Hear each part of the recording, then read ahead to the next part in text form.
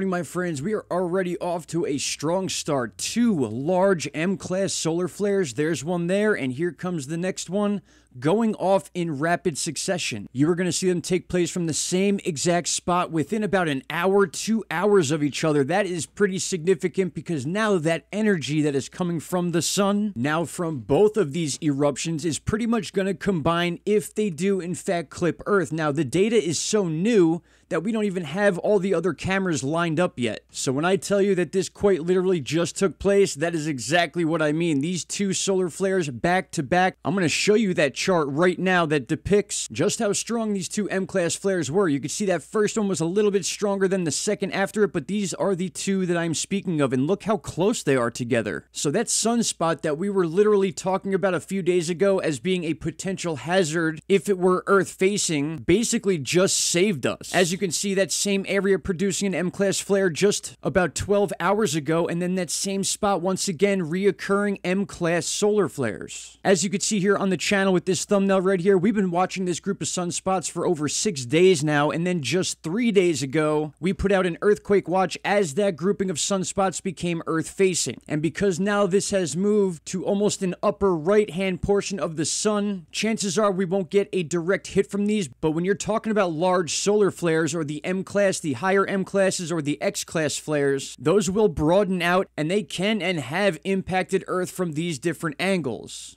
I was actually in the process of editing another video as these took place, and they happened so close that I had to stop what I was doing and report on this instead, because this is some crazy stuff. Now, don't expect this set of sunspots to be done. We may see more large M-class flares. We could even see an X-class flare come from this grouping of sunspots now that we know that it is super active over the last few hours. And just take a look at the beauty of when one of these things happen. That shape of an X right there, that is where that X-class term comes from, even though you get the X with the M-class flares as well. But again, my friends, I can't stress enough, when things like this happen, we'll get more data as the day goes on because these are so fresh. But I'm gonna go ahead and say we need to be on our toes about an earthquake watch. Don't be surprised if you start seeing large and or frequent earthquakes along the fault lines, and even in some places that you don't usually see earthquakes. Because we all know by now, especially if you follow this channel, that earthquakes are 100% influenced by the magnetic field being interrupted by solar flares from our sun. Alright, my friends, like I said, just a quick heads up. I'll get done with that other video for you later on today, but take a look at the sun today. Check out these LASCO C3 and C2 cameras. They are very, very interesting. In fact, we just posted a video that third phase of moon just featured last night on a very interesting anomaly that we caught here on this camera. In fact, you can find that video right here on our channel, posted 2 days ago, named Crazy Advanced Technology Captured on Satellite Cam. You have got to check that video out, I'm telling you. Alright, my friends, I want to thank you all for taking the time to watch this video. Stay tuned for another one later on this afternoon. Shout out to Canada, and I'll see you all very soon. Take care. Bye-bye.